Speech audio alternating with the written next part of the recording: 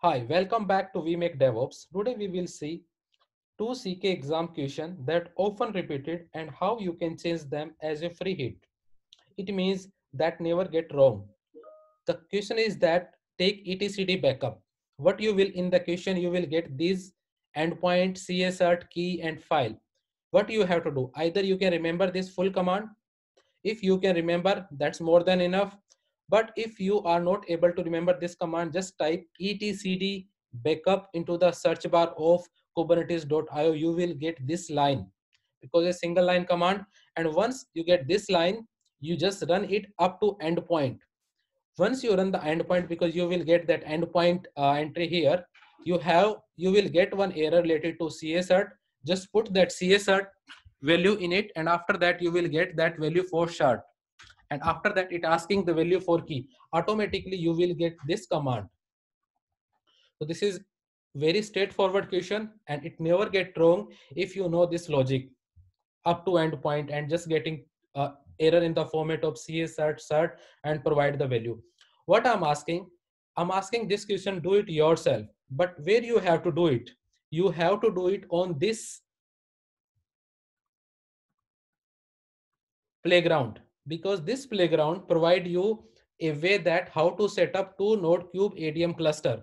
And in case of CK exam, there is often one question are coming, create a two node Kubernetes cluster. So by doing this etcd backup, you will able to get one bonus question related to how you can set up two node Kubernetes cluster.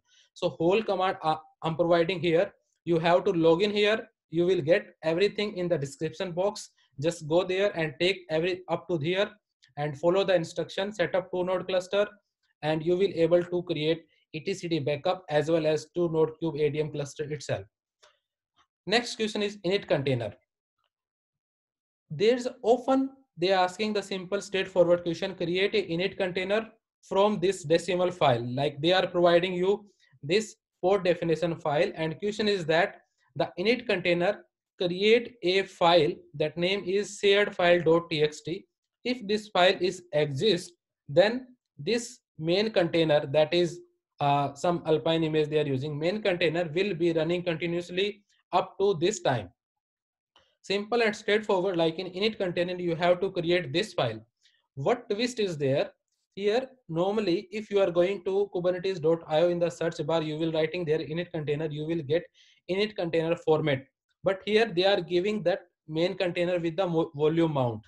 So the mistake that I often see, that people forgot to use volume mount with init container itself. So kindly make sure if you having volume mount with the main container, kindly keep same with the init container as well, because in case of pod, each container mounting to the same volume, that is possible. And that only way that you will get init container working in this kind of question, because it asking the file creating sharedfile.txt in the same mount point where it mounted both container. So kindly keep in your mind that you have to put volume mount, and rest command you will get into the kubernetes.io docs itself. And up to this port definition file, automatically you will get in the question. So both question are the free hit, but you have to take care the things. Like in case of etcd, you have to take care how to create this whole command, and in case of init container, you have to take care about the volume mount. For example, I already created this port definition file here, and I'm just going to apply it kubectl apply -f by init container. That's it.